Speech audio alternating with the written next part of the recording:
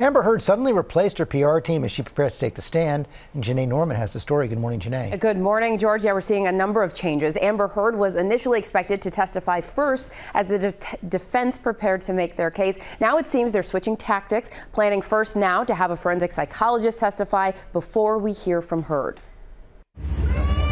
Signs of turmoil this morning for actress Amber Heard as the Aquaman star fires her PR team just before she prepares to testify in the bombshell defamation case against ex-husband Johnny Depp. All right, please be seated. Heard hiring a new PR firm that's gone up against Depp in the past after facing a series of unfavorable headlines, a petition with over 3 million signatures which calls for Heard to be cut out of Aquaman 2, and a rush of social media support for Depp. The hashtag Justice for Johnny Depp getting at least 6.7 billion views on TikTok, while hashtag Justice for Amber Heard getting less than 25 million, although the court has yet to hear Heard's case.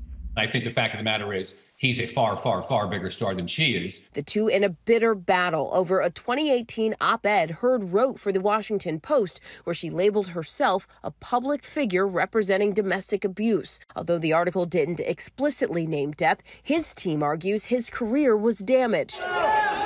Now he's suing Heard for $50 million. Heard countersuing for $100 million, alleging Depp physically and sexually abused her, allegations Depp has vehemently denied. Never did I myself reach the point of striking Ms. Heard in any way. On Monday, Depp's security guard describing an altercation between the two in Australia, claiming Heard threw a Red Bull can at Depp and later spit on him. I heard and saw a closed fist contact Mr. Depp in the left side of his face. And whose fist was that? That was Miss Heard's fist, Amber Heard's fist.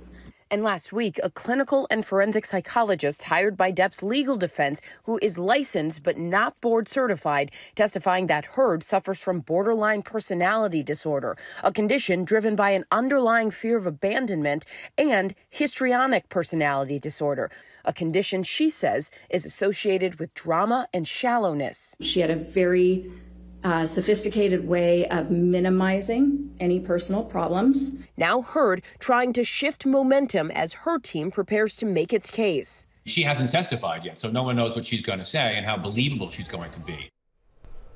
And also taking the stand, the couple's former therapist testifying she considered the two to be mutually abusive, though it's unclear what that could mean for the case with so many millions of dollars on the line. Michael.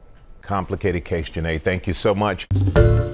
Hi, everyone. George Stephanopoulos here. Thanks for checking out the ABC News YouTube channel. If you'd like to get more videos, show highlights, and watch live event coverage, click on the right over here to subscribe to our channel. And don't forget to download the ABC News app for breaking news alerts. Thanks for watching.